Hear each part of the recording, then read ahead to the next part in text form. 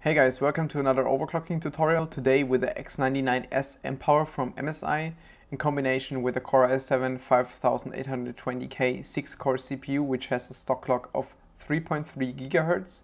And you can also see I'm using a 16 GB memory in total, split up in 4 modules with 4 GB each. You can also see my BIOS version here, which should be quite old. So actually I should update the BIOS before this tutorial. So in case you have the same old BIOS version, you should consider updating your BIOS before you follow the steps I'm doing here. First of all, you can see the hardware monitor here on the right. I'm using the Noctua NHD15 CPU cooler for this tutorial, which is a quite strong CPU cooling unit. In case you have a smaller or not so sufficient CPU cooler, you might have to consider to change the CPU, the curve here, to change maybe this, the fan to run at higher speed to get a little bit lower temperature.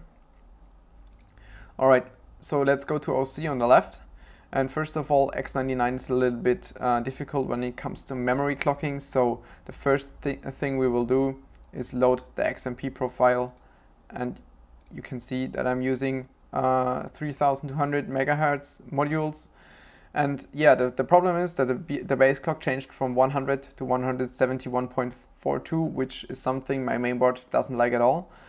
The problem is if you set this one to 100, which is the stock clock of the BCIK, you can see the DRAM frequency will only go up to 2666.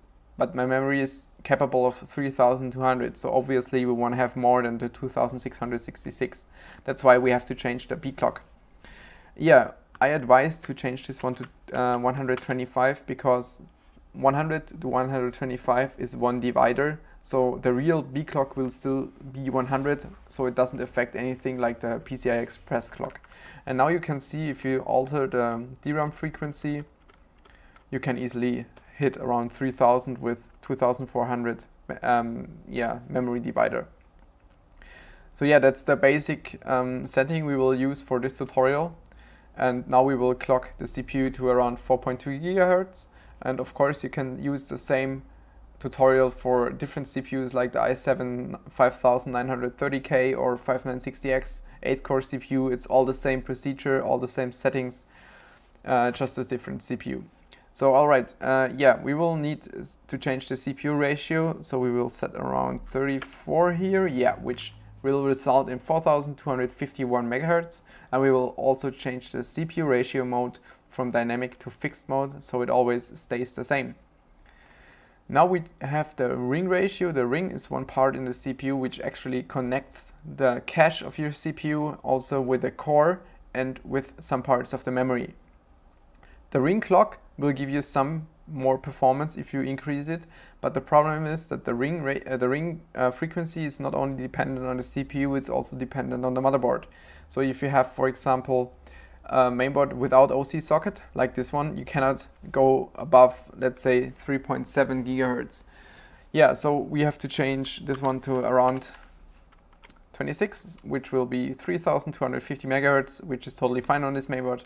Yeah, you can maybe try to go 1 or 2 dividers up, but yeah, won't be able to do much more, I think. Now we have to change some voltages. The VCC in voltage is the voltage which is delivering, which the mainboard is delivering to the CPU directly. This means the mainboard doesn't really produce the real core voltage, it only produces the input voltage.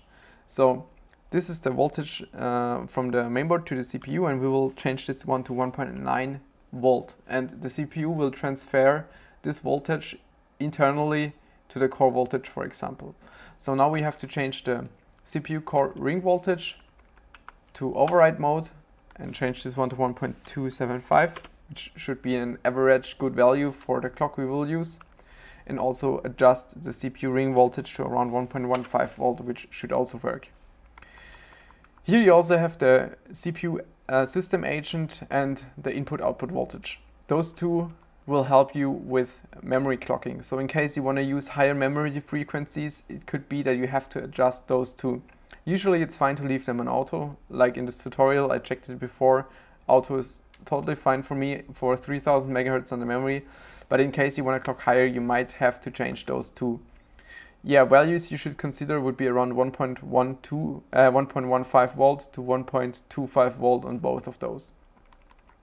The last thing we have to change is the DRAM voltage. You can see my memory wants 1.35 volt and the stock value is 1.20. So we change those two. And that's it. Now you actually have the whole settings you need for overclocking. The last thing we will do is go back with escape and to the OC profile to save the settings we just did, maybe profile 3, and save it here. So that's it. Now hit F10 and we will go to Windows and check the stability of the system. Alright, so we just entered Windows and now we will take a look on the CPU spec by opening CPU-Z. Yeah, for the whole testing procedure you need CPU-Z, core temp and prime 95. You can find the link in the description. And before we take a look on the specs, we actually take a look on the power saving options. So open the power saving options and here you can see the power plan. For example, usually you have balanced as option and there's also high performance. You can see balance, which is the normal option. You can see the CPU multiplier and the CPU clock is changing. This is just if you don't have any load on the CPU, then the CPU will clock down to save some energy. If you don't want that, if you want to have the full power all the time, simply change this one to high performance and it will always stay on the full clock. Okay, now open core temp to check the temperature of your CPU during the load.